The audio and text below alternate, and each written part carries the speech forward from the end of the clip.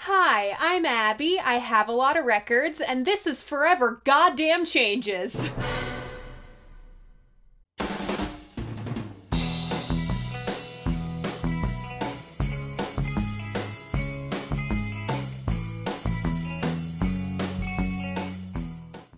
So welcome back, or welcome if this is your first time here. Vinyl Monday is the series where once a week I sit down and just talk about a classic album I love. If 30-minute episodes aren't your thing, don't worry. I also do Vinyl Monday in 60 seconds here on my channel, over on my Instagram, and now over on TikTok. You guys yelled at me enough, so I finally got on the Clock app. You can follow that in my description below. Today is a special episode of Vinyl Monday. This is the 20,000 subscriber special. In about a year and a half of doing this, I've gained an audience, which in and of itself is amazing, but you guys appreciate the music I do, you value the history as much as I do, you respect my and each other's opinions most of the time. You tolerate me shouting at things, even finding it entertaining sometimes. But what I value the most is your loyalty, and I'm not even sure how to phrase this, but you guys allow me the space to weave myself and my life into this music that's been around for over 50 years. That is truly unique to this audience and truly special. I didn't mention this last week when I talked about the Slow Dive gig, but that night also marked a very special milestone. On the night I hit 20,000 subscribers, yes, it happened while I was at Slow Dive, one of my Boston viewers came up and said hi to me. I was recognized in public for the first time. That was surreal and a highlight of an already amazing night. Thank you all so much for believing in what I do here. On to this week's album. So I usually make a game out of guessing what album I'm gonna cover next. To play along, all you gotta do is check out my community tab. That's where all the hints go. I host polls over there, and sometimes you can pick what albums you want to see. That was the case for this week. There was a bit of a scheduling conundrum that I can't tell any of you about. You voted strongly in favor of the 20,000 subscriber special, so here it is. Forever Changes by Love. Also, can we appreciate that this is the 69th regular episode of Vinyl Monday? I don't know, I think that's funny. This doubles as the first episode of the Vinyl Monday Spooky series, which you also voted strongly in favor of. I'm not going much for literal spooky music, that is until episode 3, more so the mood between Harvest Moon and All Hallows Eve. But now that I think of it, there's few things spookier than a band that famously lived in a silent film star's castle and photographed at Bela Lugosi's place. Alright, let's take the plastic off. So my copy is a repress sent to my P.O. box by one of you subscribers. I did the stupid thing and I lost the note that this came with. I keep all of the notes that come with P.O. box things just so I remember who sent things, and because I'm a sentimental pack rat, I remember it was a Canadian viewer who sent this. I hope I don't wear this phrase out today, but thank you so much. So let's talk about this cover art. Here on the front, we have this illustration by Bob Pepper. He did these ridiculous psychedelic covers for classical music recordings. The Debussy and Schubert ones go so unreasonably, unfathomably hard. For the Forever Changes art, Bob took inspiration from the band's name. He drew all of the members' faces into this anatomical heart. And on the back cover, we have this photograph by Ronnie Herron. This was taken at Arthur Lee's house on his back patio, and during the shoot, Michael accidentally kicked over a vase and broke it. This photo is Arthur's response, holding up the vase like, really, man? But Love liked the shot. The shape of the broken vase kind of looked like the heart on the front cover. On Forever Changes, we have Arthur Lee on vocals and some guitar, not much.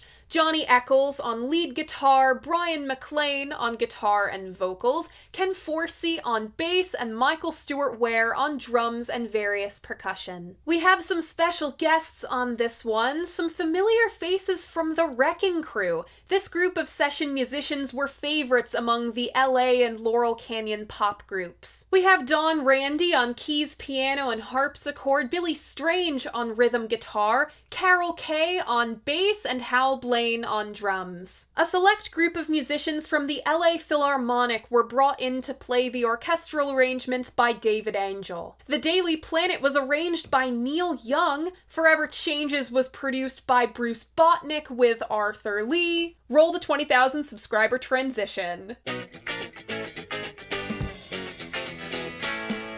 So ever since they handed the Doors to Elektra Records on a silver platter, things have been a little weird for Love. Love didn't have a great relationship with Elektra to begin with. Arthur Lee had royally pissed off Jack Holzman by lying about his age when he signed the contract. This caused a legal nightmare. Love didn't get promoted the way other groups on the label did. They were an integrated band, the first integrated band playing the Sunset Strip club circuit. When they went on tour, clubs in the South wouldn't book them. And Elektra just wasn't backing up Love on this. This really affected Arthur. He knew he had to make money as a working musician, but that kind of continued struggle and prejudice and rejection really took a toll on him. This meant Love only really toured within driving distance, but besides, the California scene welcomed them with open arms. Love had not one, but 2 clubs they would headline regularly. This may all seem like more trouble than it's worth, but you have to understand why Love was with Elektra in the first place.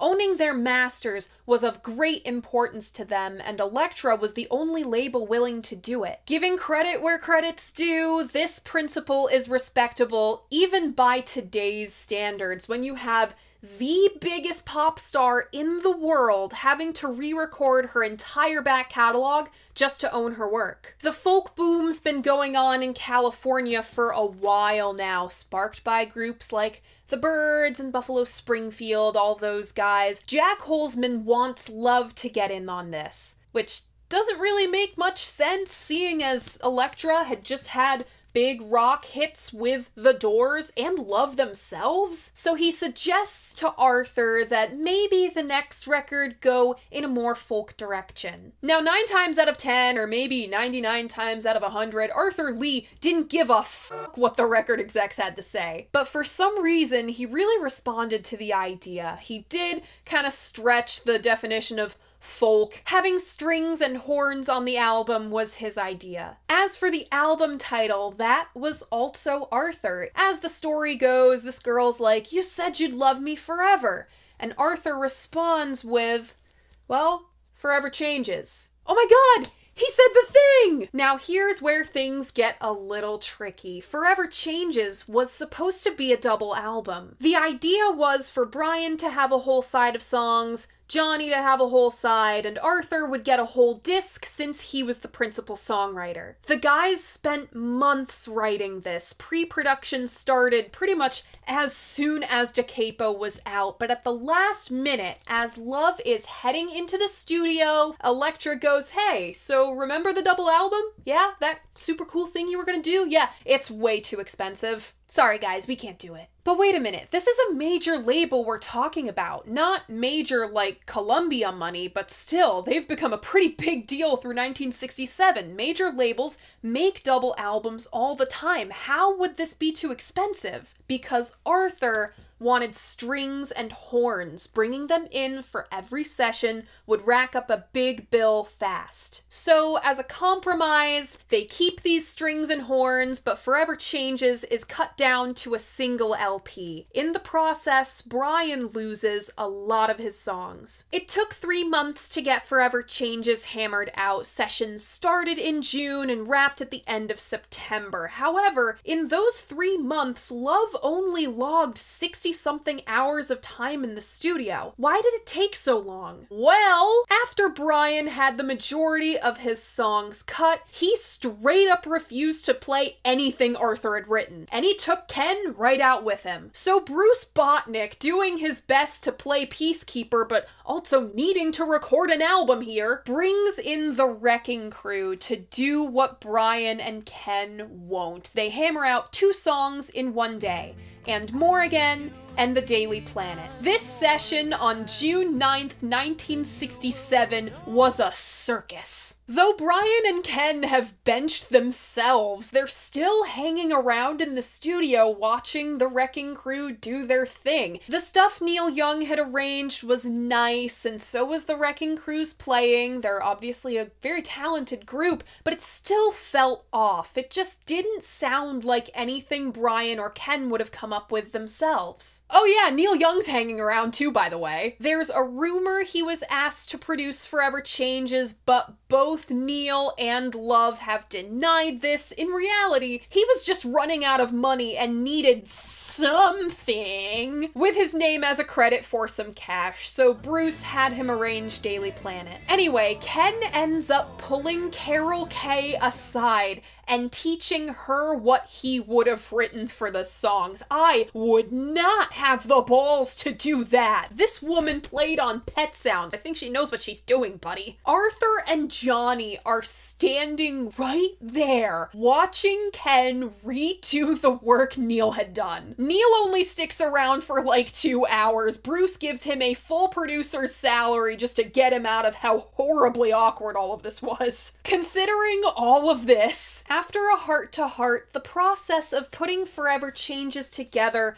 was surprisingly civil. Arthur wrote lyrics, Brian would write some too, the rest of the guys would write their own parts, and ironing out the final track listing was a group effort, with some minimal input from their crew. Brian originally wrote Alone Again for the first record as a bluegrass tune. The banjo player that was supposed to come in that day was late, so Johnny's killing time, noodling around with some flamenco stuff. That's what he'd do to warm up. He was really into that. David Angel overhears this and is like, "Hey man, that's really great. I could write something like that." The guys convince Brian to rework the song. He obliges as not to have another song cut from the record. They call up the strings and horns and knock out the new Alone Again in just one day on September 10th. This new Spanish vibe carried over into A House Is Not a Motel. That guitar solo at the end was a total accident. So Johnny lays that first solo down, but when he goes to overdub it,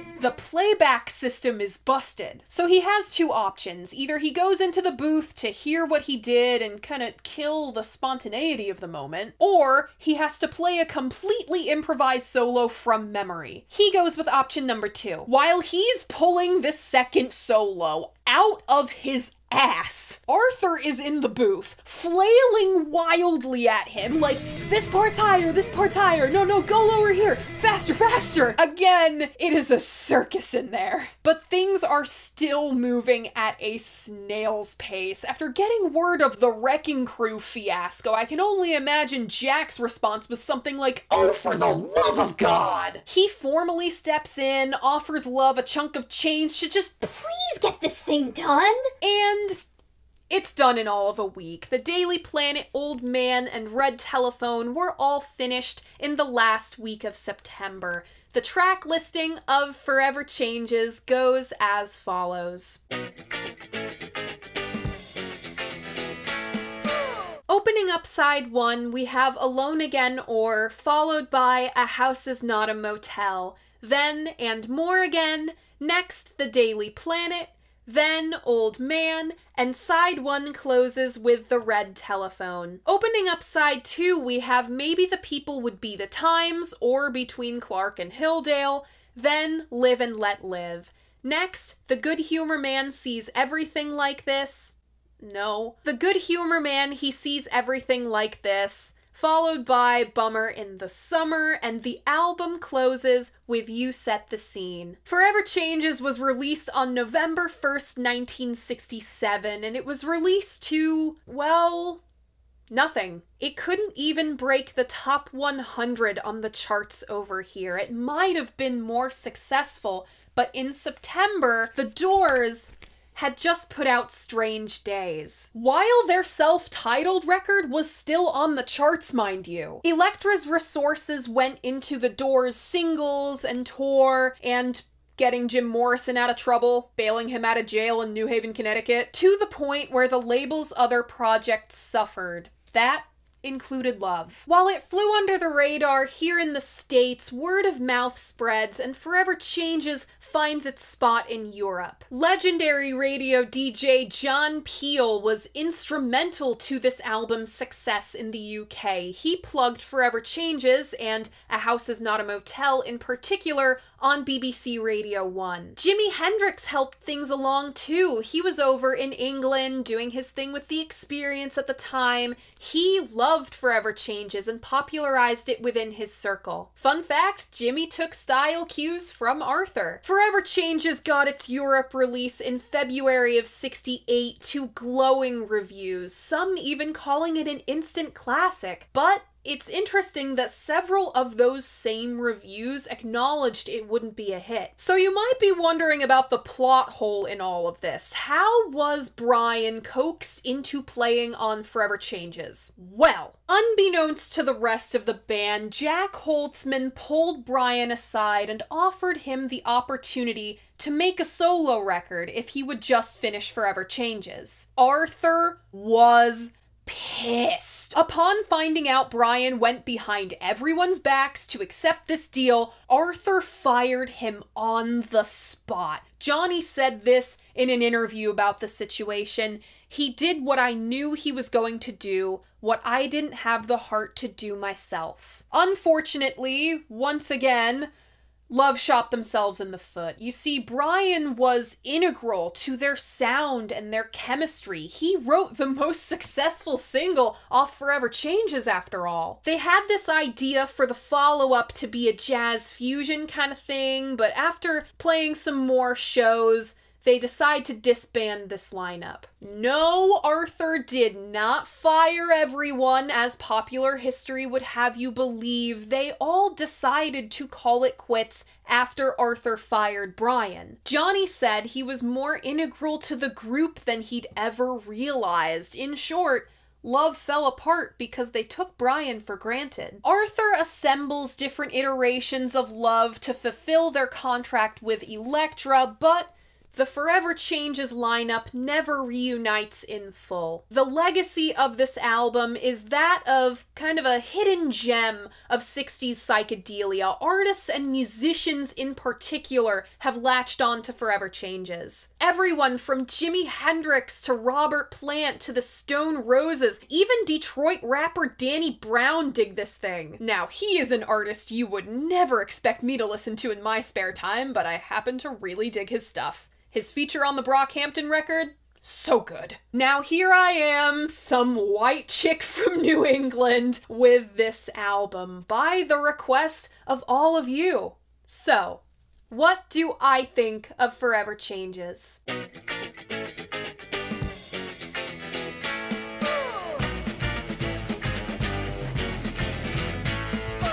Going in, before the whole Vinyl Monday thing, I had no idea the reputation that preceded Forever Changes. I only really knew about Love from this kid I went to high school with, same guy who introduced me to Pink Floyd and Jimi Hendrix. I feel like this will be the next record to get the Pet Sounds treatment. They both flew under the radar in the States due to the sheer amount of stuff happening, and both were received a lot better in the UK. It's gotten a reappraisal since, but I think the full-blown Pet Sounds Renaissance treatment is still to come for Forever Changes. If I had to describe Love's sound on this record in one sentence, the sentence I'll be constructing the rest of this review around, they're an LA band giving us the best of what both the San Fran and Laurel Canyon scenes had to offer. But at the same time, it's so much more than that. Love had 3 songwriters. That's not very common. And one of them, Arthur, wanted to do something different with every song he wrote. This is a double-edged sword. On the one hand, you have this beautifully diverse collection of tunes. There are no two that sound alike. It's country, it's folk, it's baroque pop, it's psych. That taste for eclecticism, I think that came from the San Fran scene. Forever Changes is this great big box of paints. There are so many colors and shades mixed together. There is no other record out there that sounds like Forever Changes. Very rarely do I get to say that on this series. But on the other hand, when you think of these records that have received mass reevaluations, Pet Sounds, the Rolling Stones' Aftermath, records that were so far ahead of everything else happening at the time, they all had one core unifying element. Forever Changes doesn't have that. At first, that affected my ability to get into this thing. There was no thread leading from one song to the next, and I have a very hard time finding my footing unless I'm listening really intently. Maybe that's my fault for doing a rock opera and a concept album back to back before this, I don't know. But it took me a listen or 3 to understand that's what Arthur was trying to do. What set Love apart was all of their sounds. Maybe that's why they struggled to establish an audience in the mainstream at the time. You find one song you really like, and there's nothing else to be had. That was the wall I hit with Alone Again Or. I have to say, it's the best cut here. Way back when I first read Miss Pamela's book, I'm With the Band, and wrote about it on my blog, I described Alone Again Or as a cozy cabin tune. Cozy made me think, oh, this would be nestled in the middle of the album, right? Wrong. It's an unlikely opener. Alone Again Or is romantic in a tragic way. It says, I believe in free love even though I cannot have love for myself. For a band called Love, there's so little happy hippie free love in here. There's something otherworldly about this one. I'm reminded of the Italian Renaissance art term chiaroscuro, light and shade. Alone Again Or is light and shadow balanced just right. The House Is Not a Motel solo is a psych masterpiece. I cannot believe that was an accident. I'm not sure if I'm being obtuse here, but there's this same undercurrent to all the big Vietnam songs I've covered on this channel. Those are some audio jokes I haven't used in a long time. And A House Is Not a Motel. The shared undercurrent is horror. That song is the reason Forever Changes is part 1 of the spooky series. The waters turn to blood, and if you don't think so, go turn on your tub, and if it's mixed with mud, you'll see it turn to gray. So, A House is Not a Motel is about an AWOL soldier who turned up to this love gig. He starts talking about the war. The guys are like, this guy seems a little off. We're gonna say thank you for coming and go. As soon as they start to leave, this guy tosses his gun on the table, essentially holding the band hostage until he finishes telling his story. That lyric I just read you and a few of the other vignettes are pulled directly from that soldier's story. The repeated motif of "you can call my name" is God speaking to soldiers on the battlefield left to die. They would cry out for God's mercy until they eventually succumb to their injuries. Once you comb through the lyrics, this song is fucking horrifying. The fantastic stomach-churning urgency of the music accents the lyrics. Johnny's warring solos stumble and fall over each other in the chaos in the dark. The rolling drum begins to feel like machine gun fire. The thing with Forever Changes is you get 1 or 2 songs on the same continuum, like Alone Again or And A House Is Not a Motel, and then we go somewhere entirely different. And now for something completely different.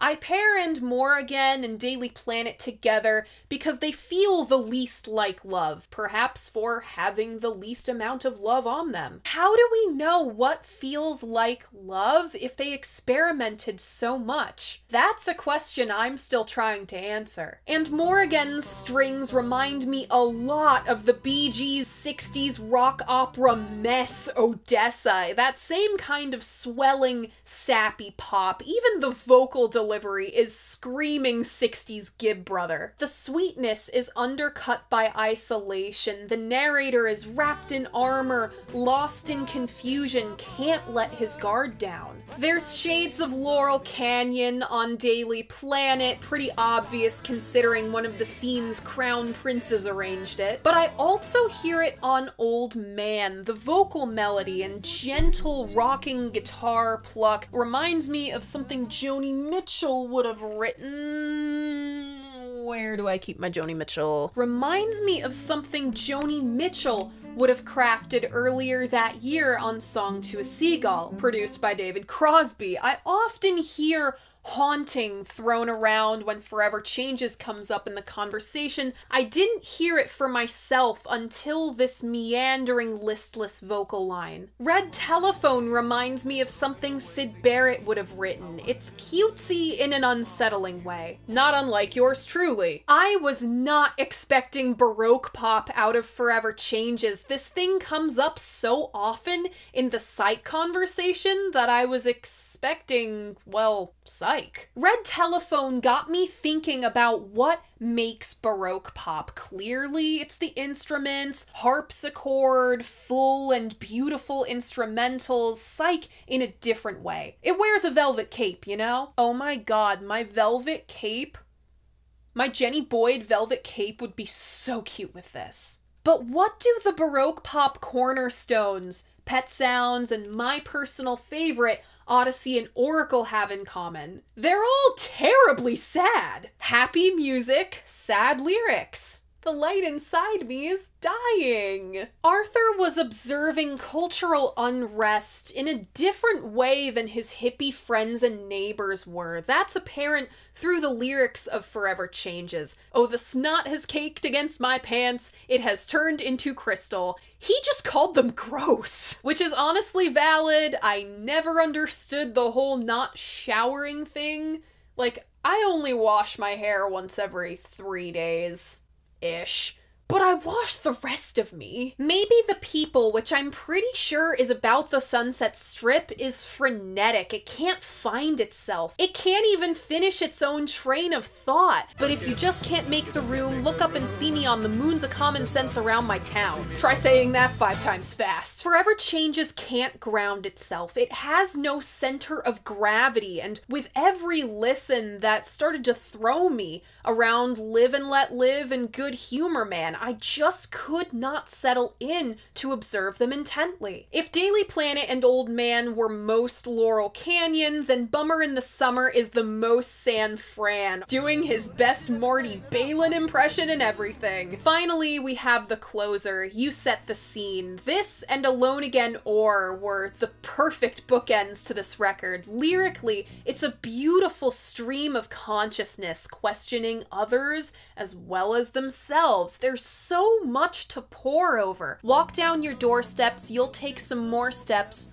What did you take them for? We finally get the thesis statement of the record. You go through changes, it may seem strange, is this what you're put here for? Questioning purpose is such a human struggle, and I think Flower Power took off the way it did in the 60s because you had so many directionless people. The song glides from movement to movement the way I've been waiting for songs to do this entire time. A big reason why I can't settle into some of these tunes. Live and Let Live, Good Humor Man, it's because they're disjointed. Here, the half walk, half shuffle of the bass line, the drums that are more mutable than they've ever been before, and a fantastic string arrangement. Finally, the pieces have locked together. And if my love of Cream's Wheels of Fire, my birthday twin album, is any indication, then you know I love a Cello on a Psych album. Overall, Forever Changes paints a picture of the sun setting on the hippies when they've only just began. We're still about 2 years out from Altamont being the death of the counterculture. I always thought it was the '68 DNC riots. This album captures the horror of not just this mass mind-numbing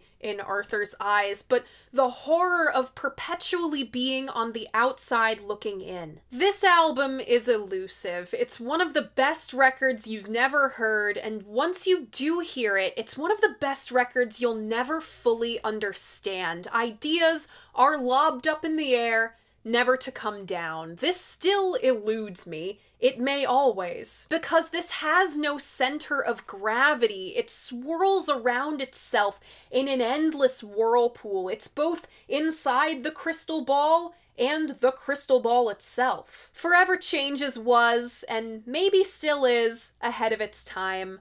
I can't wait to experience its arrival. My personal favorites off this one are Alone Again Or, A House Is Not a Motel, Old Man, Red Telephone, and You Set the Scene. Remember, if you want to keep up with all of my favorites from all of the Vinyl Mondays, I have a Spotify playlist linked in my description. I update it every week. And that's it! That was part 1 of the Vinyl Monday Spooky series. That was the 20,000 subscriber special.